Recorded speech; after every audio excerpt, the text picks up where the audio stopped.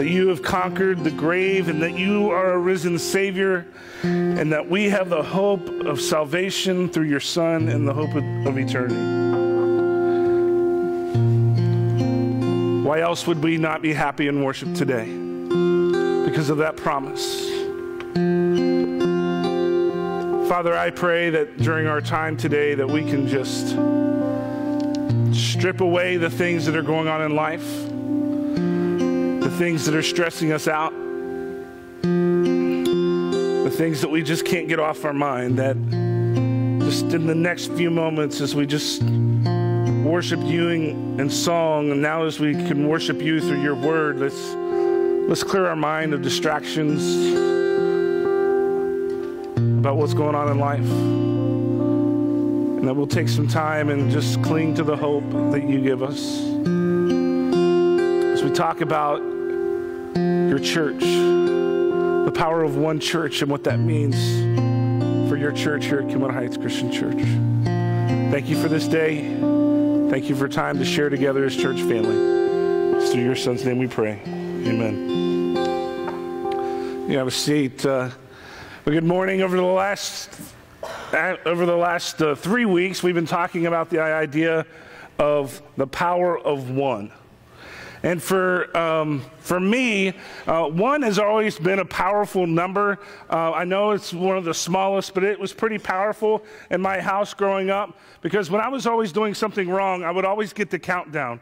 3, 2, 1. And when I heard one, it was like, all right, you better stop or consequences are coming. Like maybe it was my mom told me to turn the TV off, and then she comes in 10 minutes later and she's like, Mark, what is going on? And then she starts the countdown. Or my brother and I are playing football in our room like we're not supposed to, but she hears one of us thud into the wall, and she says, what is going on? And the countdown begins. Or my brother and I were playing with my sister's cat with a clothes basket down the wrong way, and we take it for a ride around the living room. And I heard Mark, 3, 2, and it got to 0 pretty quick in that moment. But the power of one, we've been talking about the idea of the power of one, and we talked about the power of one prayer and the impact that that can have in our lives and the lives of the people that we love and care about. The power of prayer. One prayer. We talked about the power of one invitation last week. About someone that God has pressed upon your heart that He is desiring for you to invest life in and invite to church in some capacity, or invite to your house just to talk, or to invite just to share some Bible study or some scripture reading together. And today, as we conclude this series, we're going to talk about the power of one church. And in Matthew chapter 16, verse 18, we see that Jesus sees the church as something as very important, especially as he's eventually going to die, raise, and then go back into heaven. Church is going to be the solid place for his people. And in Matthew chapter 16, verse 18, we read this. And I tell you that you are Peter, and on this rock I will build my church, and the gates of Hades will not overcome it. Throughout the Gospels, Matthew, Mark, Luke, and John, as we read in the New Testament, we can see the love and compassion that Jesus had on the people as he walked this earth. As he taught his disciples, as he looked at the people that came in the crowds, the woman that came in the crowded area and touched the hem of his shirt or cloak. And he turned and said, "Who touched me?"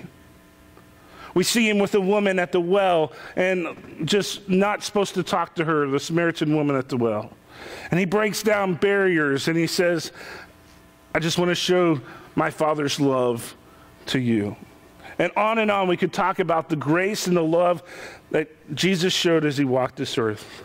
And for those who understood who he was, some understood that he was the Messiah, but it wasn't until the point where he died on the cross that they totally kind of got what happened. And then if we continue to read after Matthew, Mark, Luke, and John, we get into the book of Acts and we see the first century church established.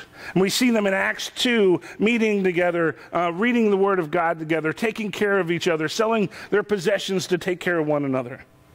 And then we see Paul and the other apostles start on their missionary journeys, and they continue to set up church after church after church, as we can read in the book of Acts. They set up several local churches. And then you can read most of the rest of the New Testament letters, and they're from Paul, and he's talking about to these churches and encouraging them and warning them of different things.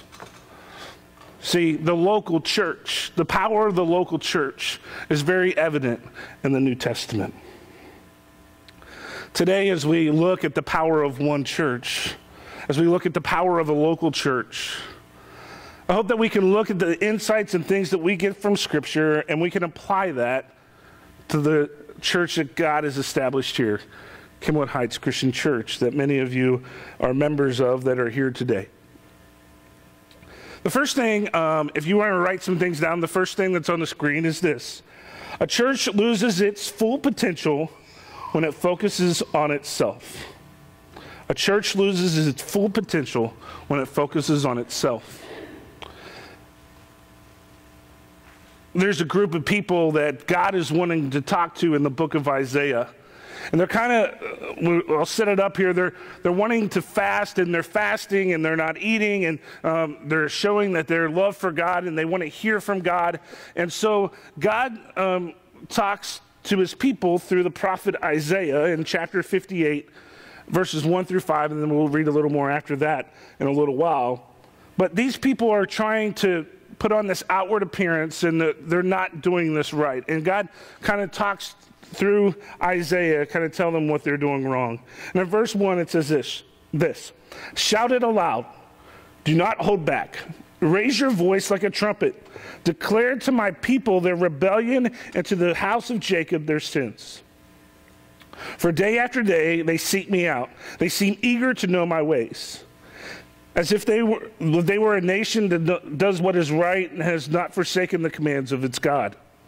They ask me for just decisions and seem eager for God to come near them. Why have we fasted, they say, and you have not seen it? Why have we humbled ourselves and you have not noticed?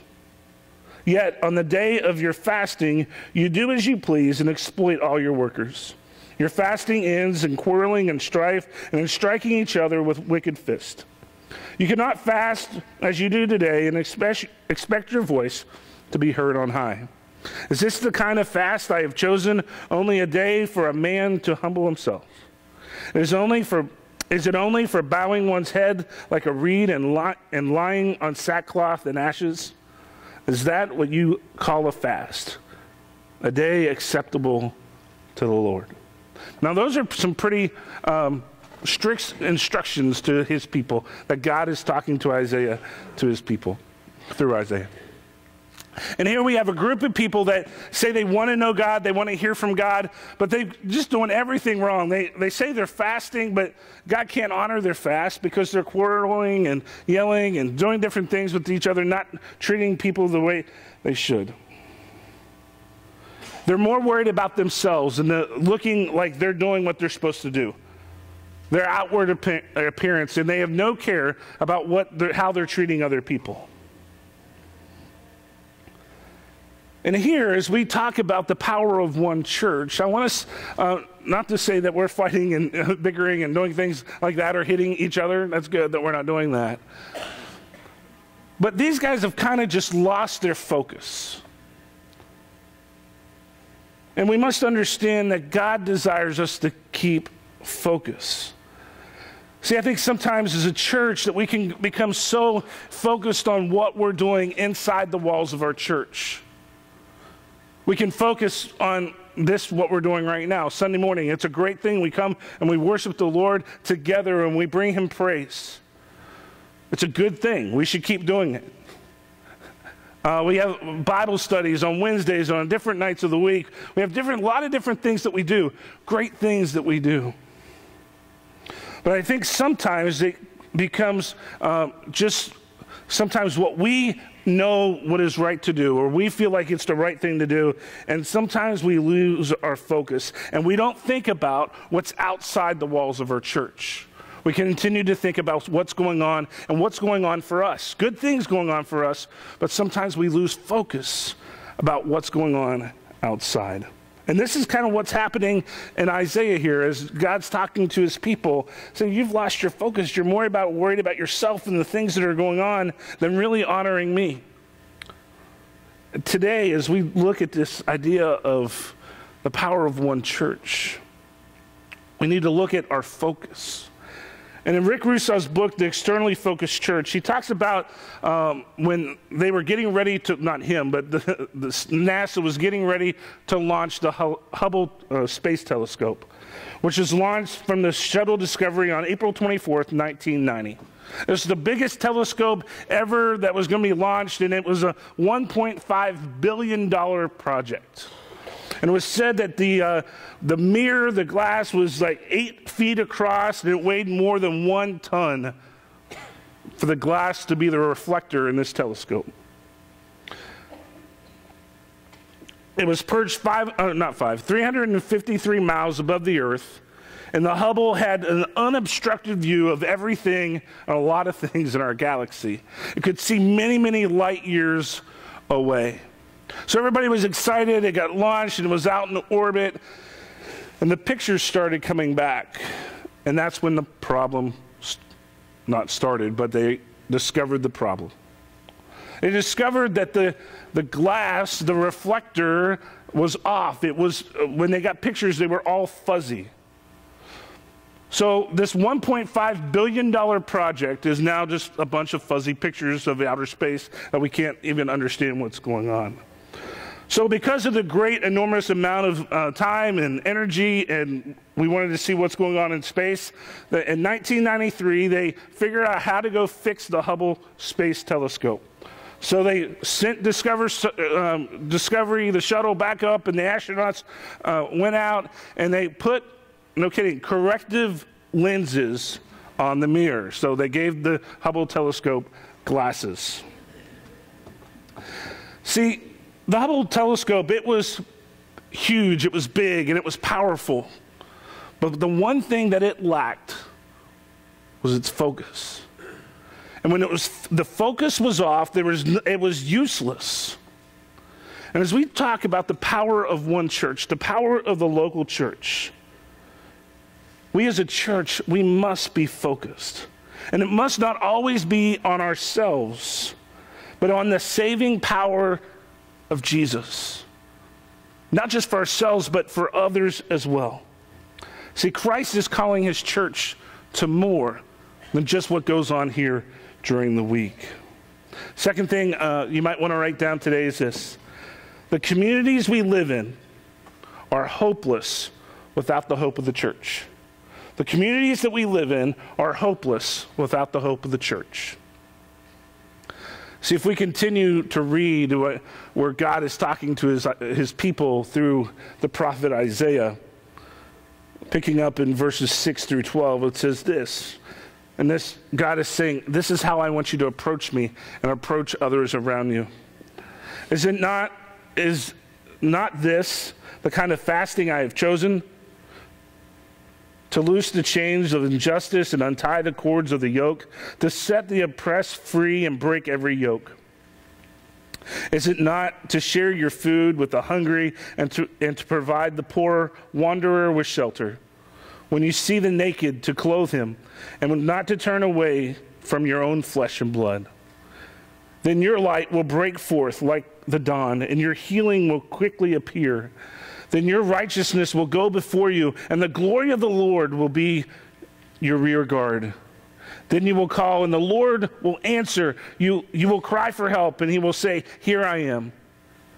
If you do away with the yoke of oppression, with the pointing finger and malicious talk, and if you spend yourselves in behalf of the hungry and satisfy the needs of the oppressed, then your light will rise in the darkness, and your night will become like the noonday. The Lord will guide you always. He will satisfy your needs in a sun-scorched land and will strengthen your frame. You will be like a well-watered garden, like a spring whose waters never fail. Your people will rebuild the ancient ruins and will rise up the age-old foundations. You will be called repairer of broken walls, restorers of streets with dwellings. See, God is preparing and he's saying, I want you to be people who look out for the needs of others as well. God is pleading with his people through the prophet Isaiah to approach him with the right attitude and to not worry so much about themselves and the things that are going on with them, and continue to look out for the needs of those around them. He said, for you to do this right, for the power of one church, you need to not only worry about yourselves, but you need to worry about the needs of others. We've read this next scripture many times, probably in Matthew chapter 5, verses 14 through 16. Jesus looks at his disciples, he looks at his followers, and he says, here, this is your mission. This is what you're supposed to do if you're a follower of me. In verse 14, you are the light of the world. A city on a hill cannot be hidden. Neither do people light a lamp and put it under a bowl. Instead, they put it on its stand, and it gives light to everyone in the house. In the same way, let your light shine before men, that they may see your good deeds and praise your Father in heaven. See, it's interesting that the Greek language here can translate the words good deeds in two different ways. The first is agathos, which translates a thing of good quality. So good deeds could be a thing of good quality. But the other Greek word is kaios, which translates as something that is not only good or of good quality, but it's also something beautiful and attractive. So here in this verse, when it's talking about good deeds, the word translated here is kaleos, which means that when we, as Christ Church, as we are to shine, we are to be something that is of good quality. But not just something of good quality, something that is attractive to other people. Something that brings attraction to God and who he is. Where it says, so that they may see your good deeds and praise your Father in heaven.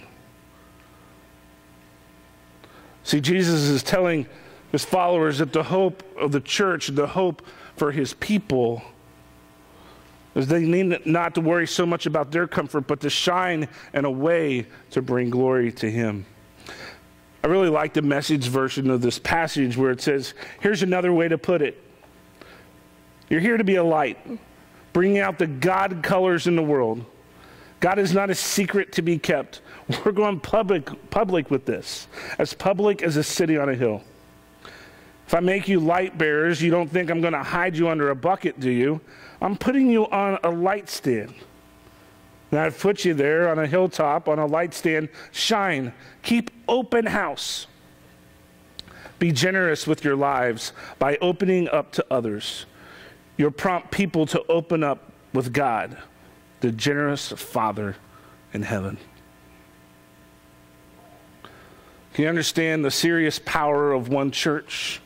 Can you imagine what our community would look like if all the churches in our community began loving and serving in a meaningful way? If all the followers of Christ would start loving and serving in a meaningful way, what would that look like in our community? If we got out, if we just didn't think about what's going on in here, but we also think about what's going on outside these walls, what would they look like? See, I kind of translate this. This is very loose translation. It's saying we need to get rid of the Motel 6 model of we've got the light on for you. We've got the light on, just come on in. It's here whenever you're ready to come in, come on in.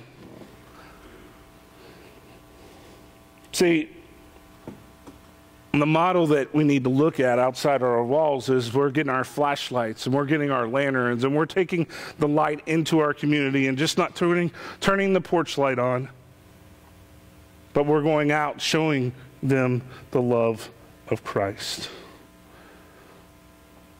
Many of us in here have heard this phrase, people don't know how much you care, how much you know, until they know how much you care.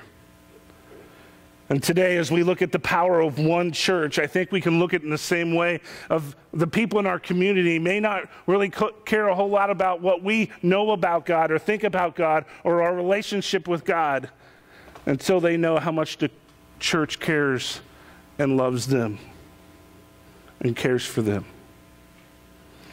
See, it's our hope as a church, as one church of Kenwood Heights Christian Church, to break the mold in this community and the community around us, and to serve them in a way that they know that the church loves them, that God loves them and cares for them.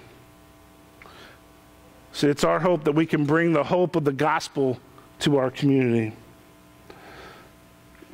This year, some of our outreach goals are to look outside our walls. We just finished up a great Upward basketball season. We have our awards night this Friday night, but we had 79 kids either cheerleading or playing basketball. And the great thing about that was it wasn't just the basketball. That was secondary to most of us. It was the time in our halftime or our middle of our practice devotionals where we could share the love of Christ with them. And they had their memory verse cards that every week they would come in and tell us their memory verses and what that meant to them and how that applied to them and their lives. We were planting seeds in 79 children. And then on Saturday mornings they came and played. And then also one of our main focuses was on the games, but was the eternal impact of when we had people coming in and giving halftime devotions to their parents and their grandparents and their aunts and their uncles. Great outreach event. We hope people know that we love them for them. But again, we turned a porch light on and said, come in. We want you here, because we do. We want them here whatever way they will come in. But this May, our hope is to go outside our church walls. We've been meeting with some people in our community about needs in our community and ways that we can serve our community, help that is needed. And in May, we're hoping either on a Saturday or a Sunday afternoon. We haven't figured all those dynamics out or what's going on, or maybe another day. But we want to blanket the city with our church. And we want to go out and we want to serve them in whatever capacity that might be. Maybe it's one of your neighbors who has a fence that's fallen and they can't fix it on their own. Maybe that's something that you say, hey, I know somebody needs help, and it would be great if we could show God's love in that way. So over the next few weeks, if you want to come see me or any of the staff or leadership and say, hey, here's some ideas that I have. And we'll look at those and we'll look at the opportunities, and then we'll let you know what we're going to be doing. But we've done some things like this. This past Christmas time, you remember we said we're going to try something different. We're going to go in a different direction because we want to go outside the walls of the church. We didn't have a big Christmas play or concert or anything here. But we said we want to partner with South Park Tap School, and we want them to know that those girls are loved and God loves them and cares for them. And you guys did a marvelous job showing God's love through service. I know about a year or so ago, we had a class here, and it was titled Outlive Your Life. And I know after that class was over, there was 5 or 6 people that went to 3 or 4 different laundromats in our community. And they just went and showed up and hung out with people just to see what was going on. And they went with a bunch of change, and they said, would you like us to pay for your laundry? And you know what? Some said, no, I've got this, I'm fine. And others said, oh, I can feed my kids this week because you're doing this for me. And we want to show the love of God outside the walls of this church. So we're looking at needs, we're looking at things, and it's just not something we want to do in May. It's something we want to do and continue to look at. And as God's church, we must be in constant prayer about God's direction and what He's asking us as a church, as a local church, the power of one church in this community. See, God is calling us to change the world, and He's calling us to change our community through Him. See, it's us being obedient. See, we're ordinary people. God uses ordinary people to do incredible things. You can look all through Scripture and see that. We just have to be available and willing to say, I'm willing to go, and I'm willing to serve, no matter what it is. Let's take a look at what something like that might look like. When we hate the poverty and injustice that God hates, we're moved to change it, to find specific ways to bring the hope found in Jesus to desperate situations. What do you feel when you see a drug addict? What do you think when you drive by a prison? Can you imagine those people are part of a family? Let's take a look now at this unique high school football team. At the Gainesville State School, things are not quite like they are at any other high school campus. Here, the students, ages 13 to 19, are all convicted criminals. Theft, burglary, drugs. Quite a few have committed armed robbery or aggravated robbery. Most of the time, it's repetitive behavior. And we hope eventually they redirect themselves. Life at this maximum security facility is anything but normal. Yet if these kids achieve in the classroom and meet the school's strict behavior standards, they can play football. The one thing that provides a brief brush with freedom. I seen it as a way that I could release my energy. And it was a good way to get out that tension on my chest.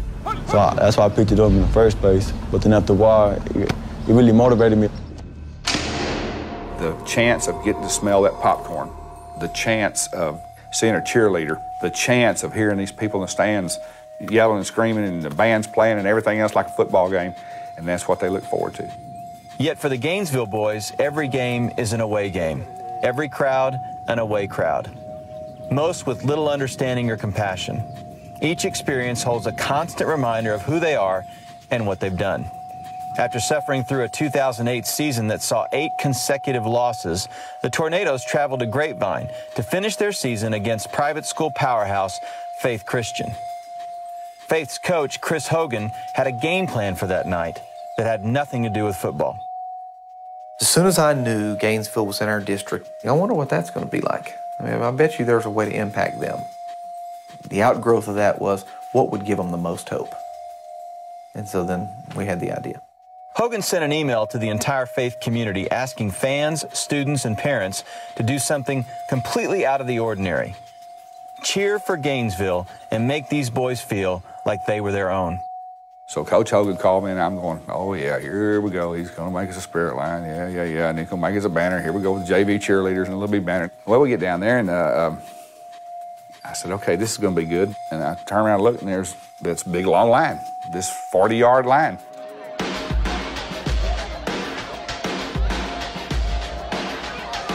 It surprised me. I couldn't know. This is way past amazing.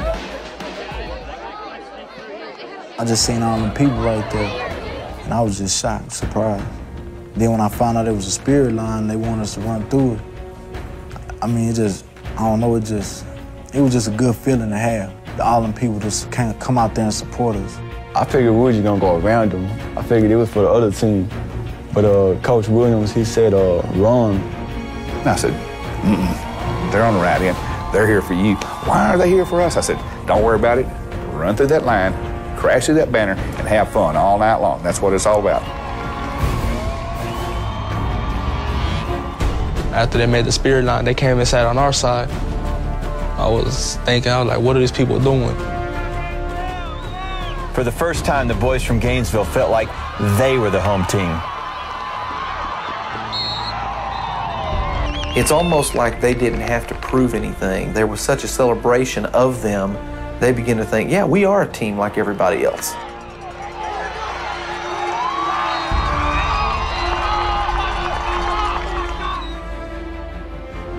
While the scoreboard showed Gainesville coming up short that night, losing by a score of 33-14, it hardly mattered. Just that feeling that we had. You couldn't convince nobody on that team that we lost. I feel like God was just touching upon all of us and letting us know that there's people out there that care about you, even though they don't even know us. That was the first time they ever seen us ever in their life. What we did in our past, they didn't care about that. They just cared that we was there right then and there, and they wanted to love us like their own kids. Their emotional maturity went up several years that night when they saw that there were more people out there that were giving of their heart These are the things that makes them feel that they're just as important as any other kid on the face of this earth. It motivated me and gave me a lot of hope. They're willing to help us as long as we're willing to help ourselves. They're willing to give us a second chance as long as we're willing to take the second chance. We could be affirmed in the fact that we really made a difference that night, and I think you can see it's down the road made a difference. Had we done this before, maybe 10 or 12, 15 years ago, had we done things like this, there's a good possibility that this place might not even exist. An amazing example of looking out for the needs of others, looking outside the walls of the church to let others know who may not know who Jesus is, don't really care to know who Jesus is, for them to see how much God loves them. So we have that message, we have that hope. We shouldn't keep that hope and message inside the walls. So it is our hope that we can go outside the walls and you can come up with ideas, and that we can be praying and looking at opportunities that we can do that.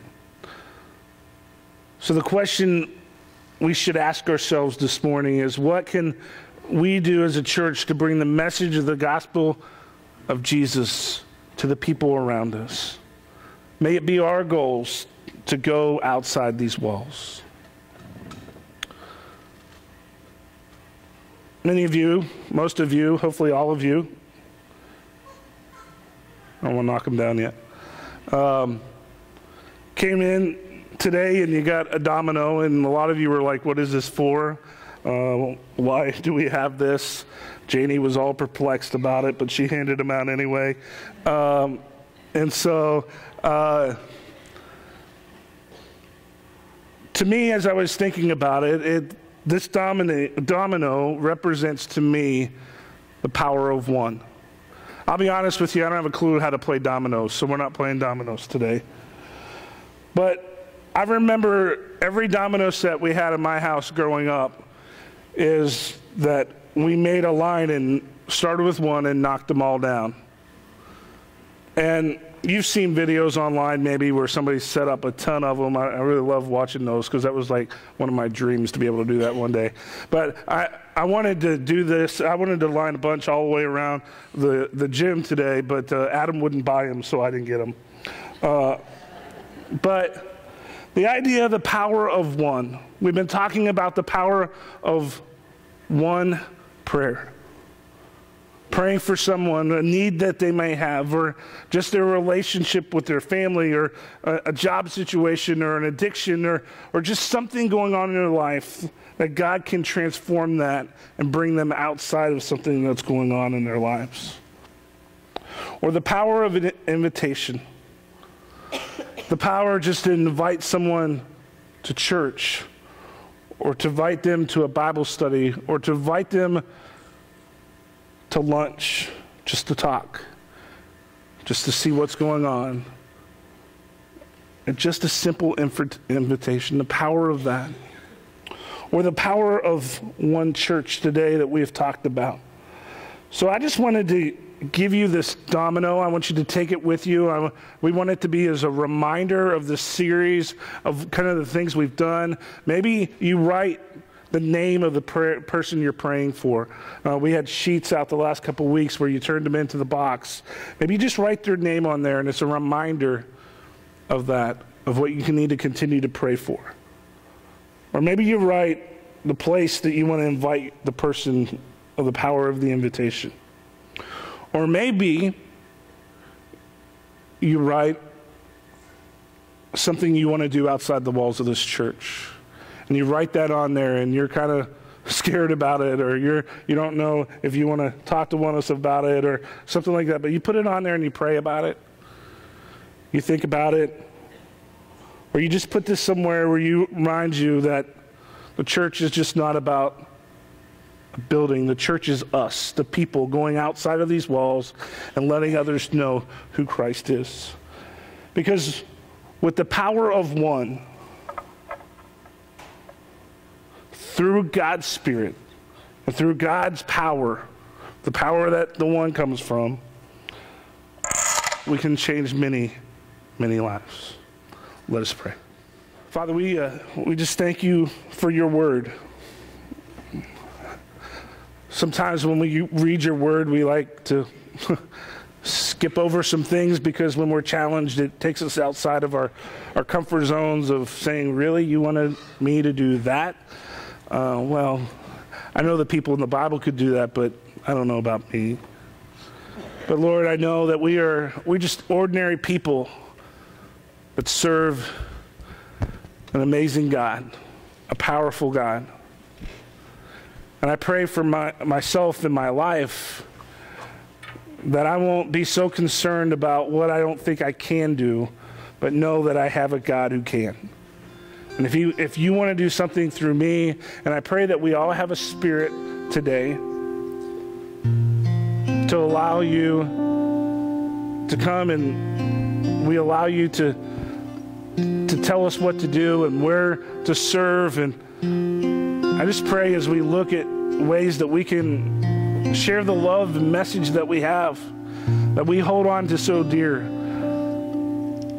ways that we can share that outside of this building. Whether it be a service project day in May,